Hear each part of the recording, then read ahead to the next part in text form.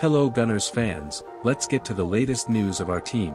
On Friday, there were further negotiations held by the Gunners and the Blues in their bid to sign Mykhailo Mudryk, according to Lyle Thomas. The player is seen as the perfect striker for Chelsea, but the Shakhtar Donetsk player is being highly linked with a January transfer to London rivals and current Premier League leaders Arsenal. The North London Giants have had 2 offers turned down for the Ukrainian player, with Shakhtar asking £88 million for the striker. Mudryk has scored 10 goals and recorded 8 assists in all competitions this season, giving the Ukrainian side's owners perfect justification for sticking with their valuation of the young prodigy. The Gunners made an initial offer of £35 million plus bonuses for the winger, but saw, along with the second improved offer sent out this week, turned down.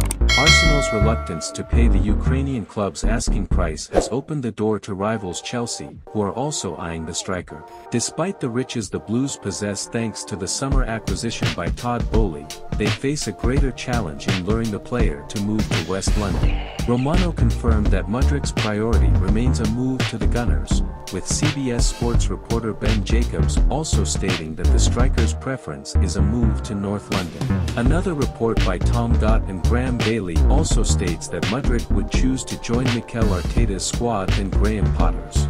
The Gunners' ceiling for the deal could be a very difficult hurdle to overcome, with Jacobs saying that they do not want to pay more than £66 million for the Ukrainian international.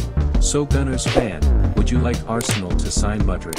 Leave your opinion below, and don't forget to like and subscribe to our channel to stay on top of all the news about our team.